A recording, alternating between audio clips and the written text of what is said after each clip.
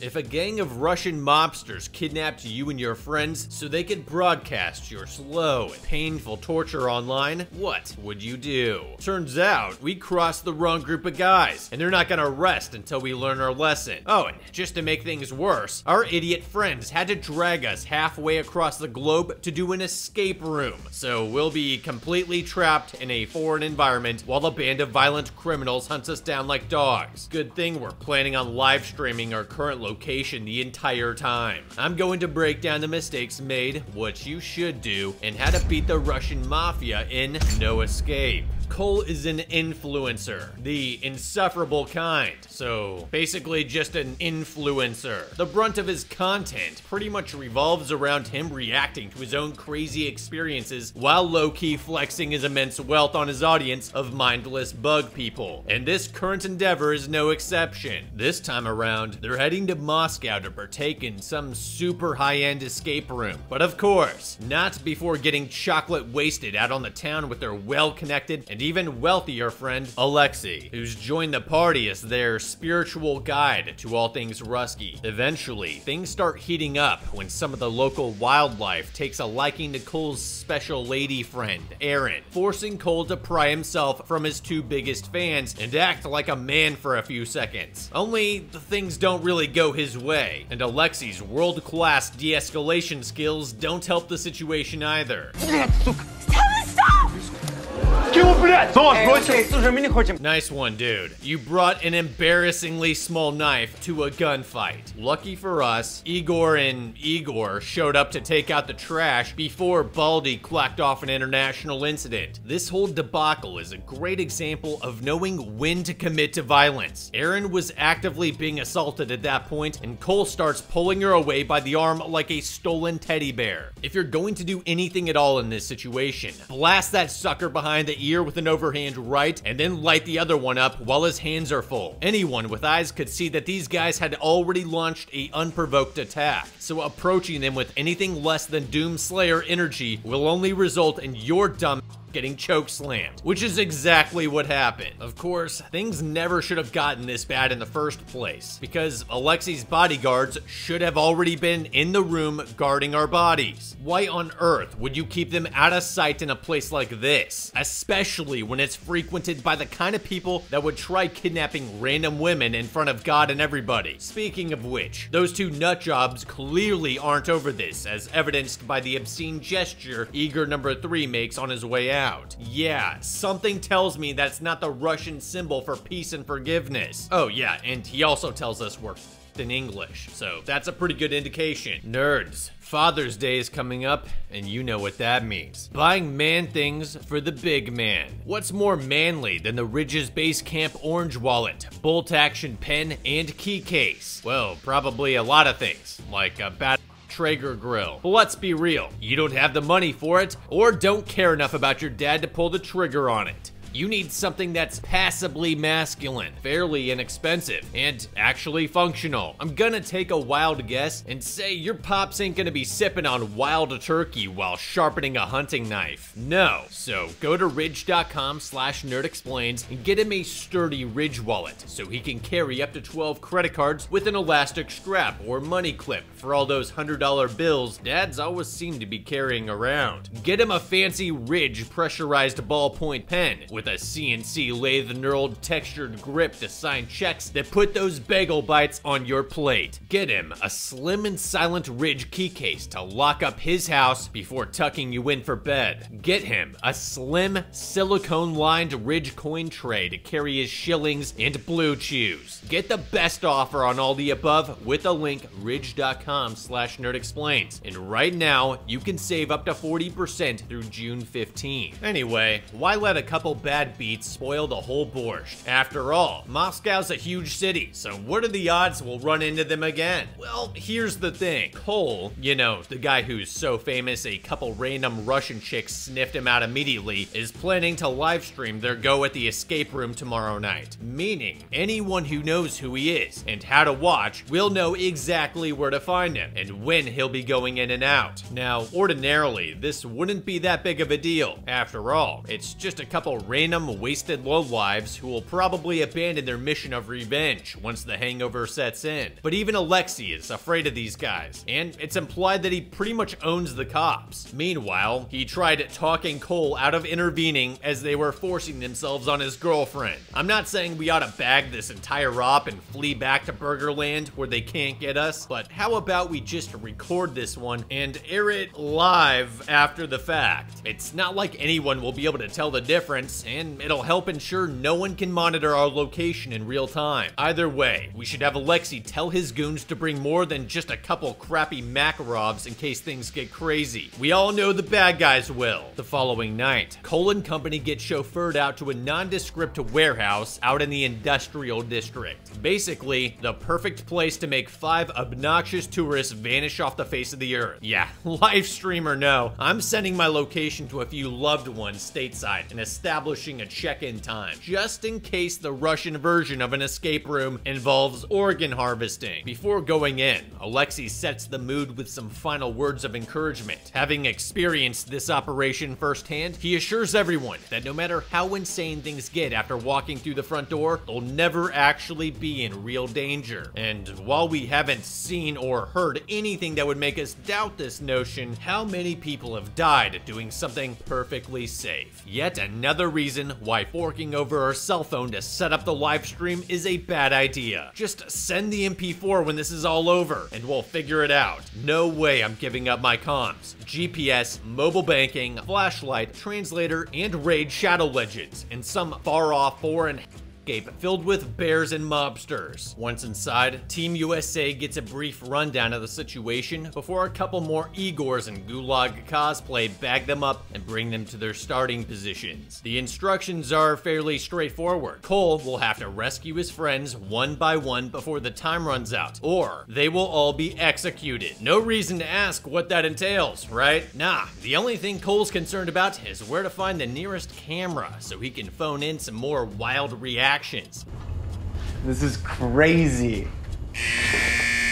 Let the games begin. Right off the bat, it's pretty obvious this is not your typical escape room. Most apparent is the lack of a clearly marked emergency exit, which, while par for the course in the stateside equivalent, might only be considered optional over here. The door leading back to the starting area is also locked, so we're genuinely at the mercy of the organizers unless we can find a way out on our own. I'm sure this is usually the part where they mention the $250,000 price tag on this thing. That said, this first room seems pretty straightforward. Locked door, dude on a slab, X marks the spot. Not sure what the piles of clothes are all about, but they could very well just be a red herring meant to run down the clock. Regardless, we don't exactly need Jigsaw to talk us through this one. Just grab one of the generously provided cutting instruments and get to work. Of course, if you're like Cole, you'll probably want to make sure you're not about to carve up a living person. Slashing the carotid artery ought to take care of that. I guess you could also listen for a heartbeat and or place your hand over his nose to feel for breathing. Realistically, this has to be a very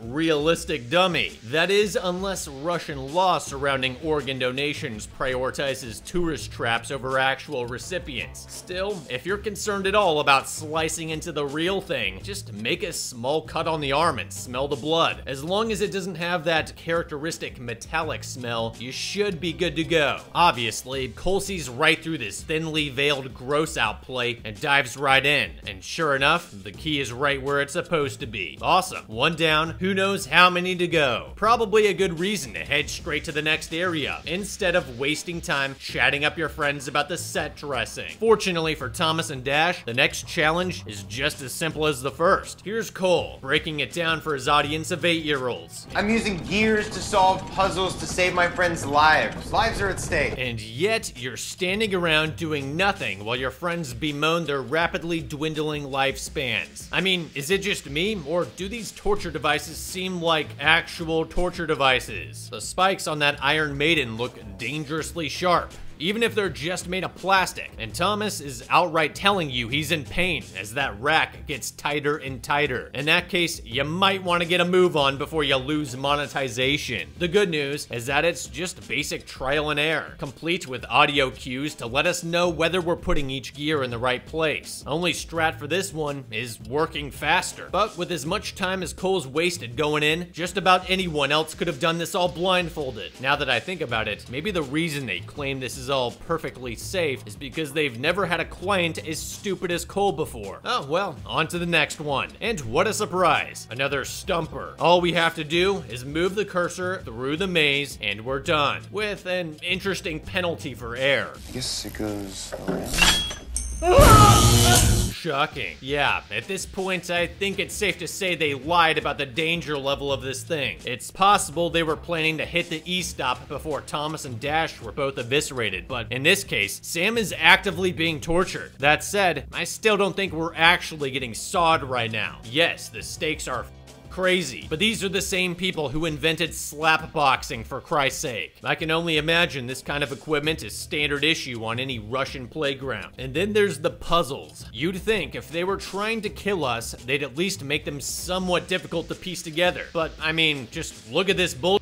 It's the kind of maze you'd find on the back of a cereal box. The only difficult part is not touching the sides, which could be easily overcome by carefully guiding the thing with both hands. Seriously, dude, it's like you're trying to shock her. Nah, this whole thing just doesn't add up. They let us live stream everything right up to the start, including all their faces and the outside of the building. Why would they do that if they were planning to kill us? Which is exactly what we're led to believe would happen if we didn't act quickly. Either way, we should try pulling the plug before things get any worse. Best case scenario, they stop everything immediately and let us off the hook. Only problem is, they never actually told us we could call it quits whenever we want. In that case, we should try to force their hand in the matter. And the only way I can really see to do that would be by faking some kind of medical emergency. To that end, I'd have Sam collapse and fake a heart attack, since she just had the absolute shocked out of her. If there's any legitimacy to this outfit at all, they'll cut the act immediately and rush to her aid. Otherwise, well, at least we'll know the totality of how screwed we are. And speaking of screwed, this next stage really kicks things up a notch. Guys,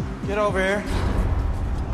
Aaron, shit, Aaron, are you okay? Chill out, dude. She's obviously fine. Not for long, though. Fortunately, we're looking at yet another life-threatening situation with a painfully simple solution. This time, it's nothing more than a 5th grade level logic problem. So, yeah, she's basically Nah, I'm kidding. They're not that stupid. Well, not Thomas at least. All we have to do is measure out 4 liters of water using 2 jugs marked at 5 and 3 liters respectively. Before we continue, go ahead and solve this one down in the comments. That way, we can all have a good laugh at your expense if you somehow manage to get it wrong. Okay? Pencils down, folks. As Thomas points out, we just need to use the 5-liter jug to fill the 3-liter jug, thus leaving the former with only 2 liters remaining. From there, we dump out the 3-liter and pour in the remaining 2, thereby leaving a single liter of empty space in the 3-liter jug. All that's left to do now is fill up the 5er and use it to top off the 3, thereby leaving us with exactly 4 liters. Piece of cake. However, this is where the latest phase deviates from the others, as solving the puzzle only opens the cell, without actually shutting off the water hazard. That said, it appears to be by design, as the organizers left us some step ladders we can use to reach the top of the tank. The problem is the valve handles sealing the hatch are supposedly rusted shut. Although, if I had to guess, it probably has more to do with the fact that you morons are turning it to the right. Like,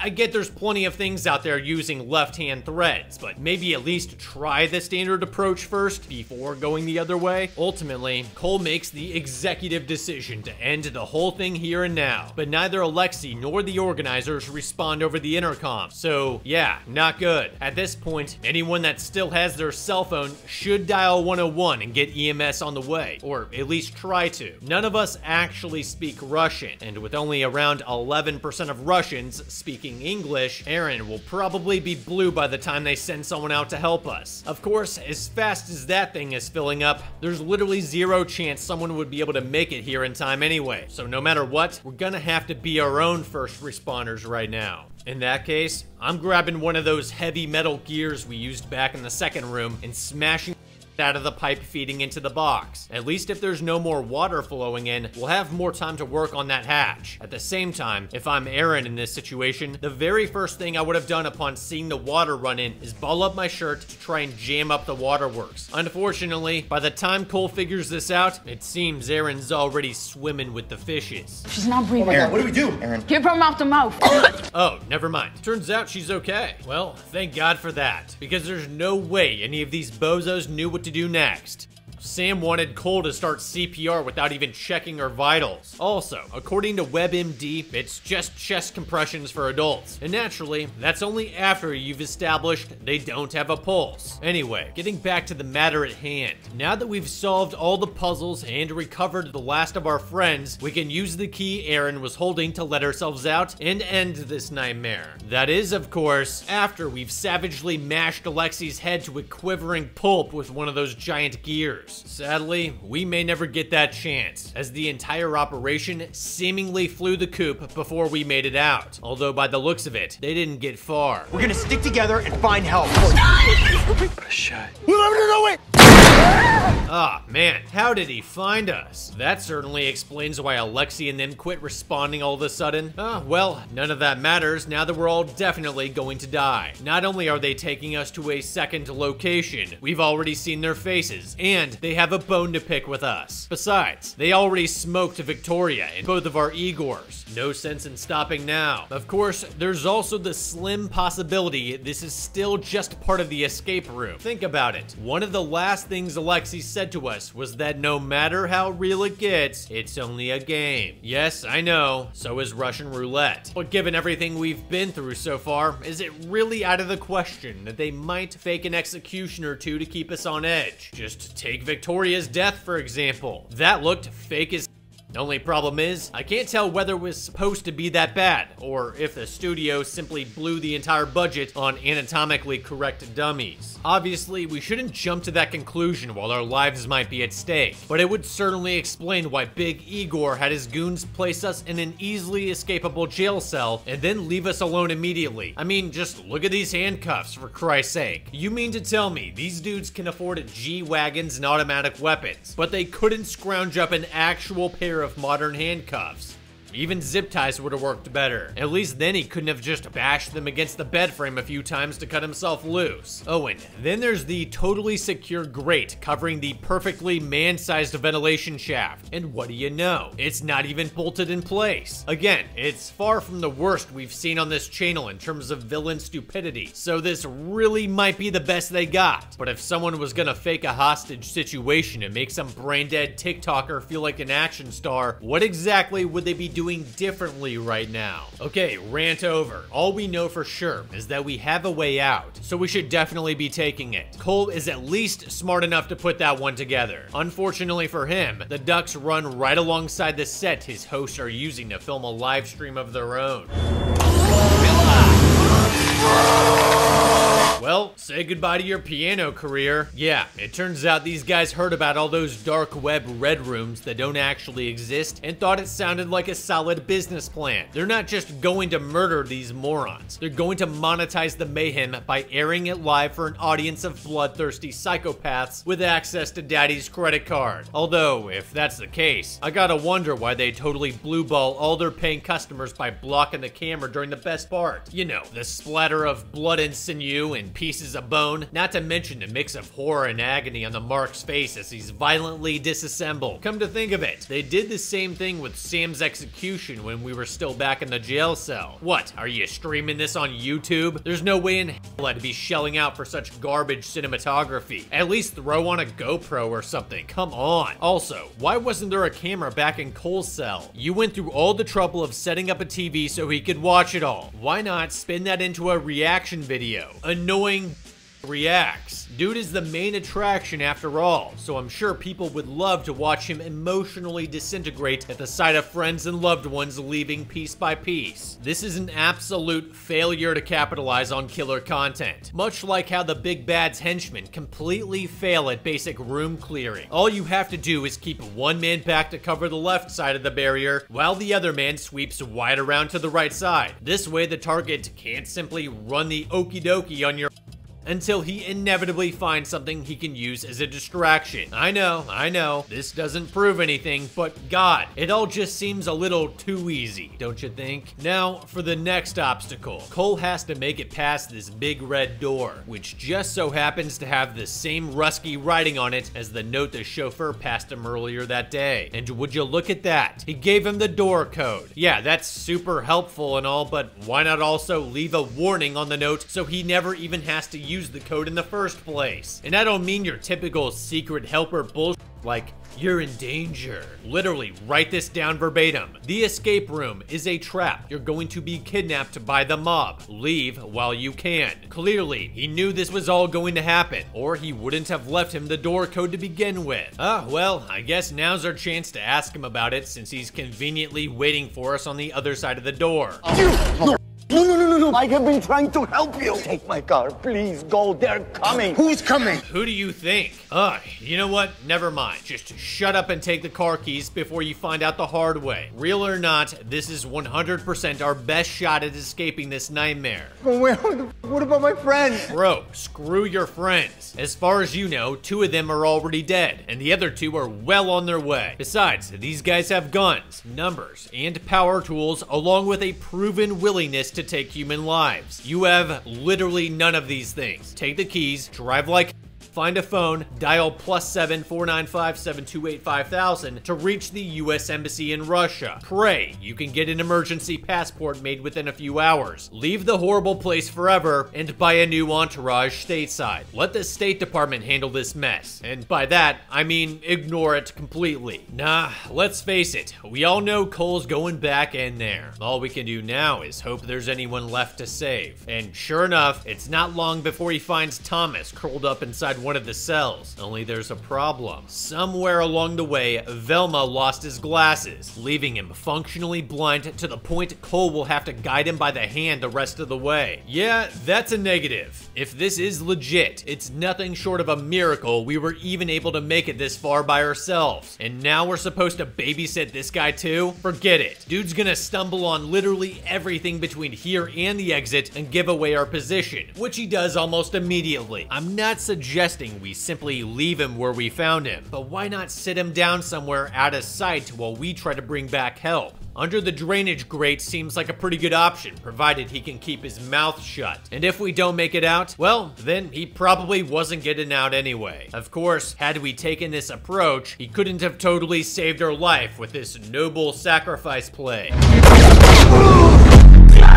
Dude, this totally fake. As in, we're still in the escape room. Not because Igor ran at us while shooting like an absolute mutant. We've seen that plenty of times out of actual horror villains. And not because Thomas could suddenly see well enough to shove us out of the way with impeccable timing. It's fake because the guy had us dead to rights, trapped down a narrow passage with no way out. And he chose to unnecessarily end his own life by running in to tackle us over the edge. Like, it didn't matter whether he hit Cole or Thomas. There's no way he could have possibly stopped himself in time to avoid falling down the elevator shaft. Something he wouldn't have been concerned about if he knew there was a stunt cushion down there. I mean, are we really supposed to believe Butcher Bro was so dedicated to his job he'd throw his life away for no reason when he could have casually walked up and shot us both to death? Oh, and it turns out that revolver he was using was only loaded with the 3 rounds of ammunition he expended in the process. How convenient. I guess the Russian Mafia is really tightening the belt these days. We should absolutely pop the cylinder and examine the shell casings to see if they're crimped like blanks. That would pretty much seal the deal, as far as I'm concerned. That said, if you're still not convinced, then get a load of this. Ну что, вы нашли эти двое? Вот этот человек. Это не... Wow, if it isn't another execution with someone's back obstructing the view. I guess now we know why they did the same thing with Sam and Dash. Still, that's not what I'm talking about here. As you can clearly see, Alexei is not only still alive, he's also running this show, which means he either killed his girlfriend and 2 of his goons just to screw with us, or they're all still alive. And that whole thing was just meant to scare us. You know, more than a gang of heavily armed criminals holding us at gunpoint already would. Sure, on one hand, I could totally see the former being true because Russian mob, but I think it's more likely door number 2. All this aside, I've definitely been wrong before, so we shouldn't just go tap dancing around the corner expecting a hug and not a bullet. Instead, we'll want to test this out somehow, and I think my previous strat of staging a medical emergency would still be our best bet. If we are being pranked, I think it's safe to assume it's all being filmed, meaning they've probably wired this place up with far more cameras than we realize. In that case, I'd look for an area where no one should otherwise be able to see us and attempt to fake a grand mal seizure by collapsing to the ground and thrashing with all my strength for as long as I could keep it up. If they have any intention of keeping us safe, as Alexei previously stated, they'll almost certainly intervene, even if it's just to stop everything and call an ambulance. Of course, if it is true that we're all still in the Matrix, it means basically everyone else but Cole was in on the joke, including Sam, Dash, and Thomas, and judging by all her extremely fresh and seemingly deep facial wounds that aren't bleeding profusely for some reason, I'd say Aaron is too. Yeah, she's in on it. God, dude, what did you do to all your friends to make them hate you this much? On second thought, the list of what he didn't do is probably shorter. Also, if this were actually legit, it would have been a better idea to rush the bad guy and attempt to take control of his firearm than go fumbling for loose rounds with all the adrenaline coursing through your veins. It's probably not gonna happen, at least not before he recovers. And as Cole found out the hard way, what if the one round you barely managed to feed in time doesn't do the job? Oh well, good thing it doesn't matter, because Aaron's definitely still alive. And much like when he first arrived in this pit, once again the good squad arrives to place Cole in yet another easily escapable situation. Only this time, they're definitely gonna wish they made things a little harder for him. Turns out, Alexei was waiting on our hero to reach this point since the big reveal of his survival. And now here he is, all alone, armed with nothing but Cole's cell phone. It's almost too perfect. Go, please! Fuck you! I'll fucking kill you! Yeah, saw that coming. Question is, why didn't Alexei? I mean, he knew Cole bought this whole thing hook, line, and sinker. Obviously, he was going to beat the living shit out of him given the opportunity. Seriously, all he had to do here was keep the Igors by his side, and the mother of all awkward turtle events could have been avoided. That's enough! Stop the game! Oh, great, you're all here. Now, each and every one of you can line up to get the exact same makeover Alexei just got. No, for real. Even if Cole could have potentially seen this coming, the fact that they all went to such extraordinary lengths to psychologically torment him, literally to the point where he'd been made to think his own ineptitude got his girlfriend executed, is so profoundly fucked up. At least to make sure you're standing next to Alexei when he shows up, so you don't trick the poor idiot into throwing his life away. The good news is that at least Cole can say he legitimately feared for his life in this situation. How far that'll get him after brutally killing a Russian millionaire, however, is anyone's guess. Probably not far though. In the end, only Alexei wound up dying. However, had Cole paid closer attention to the outright absurdity of what was going on around him during the later stages of the escape room, he might have seen this twist coming in time to keep from splattering the fool. That said, a far more reliable means of preventing this would be if the pranksters had thought to leave even a single bodyguard or one of the friend group with Alexei at the finish line. For that reason, I think no escape was beaten. Moral of the story, know when to let them off the hook.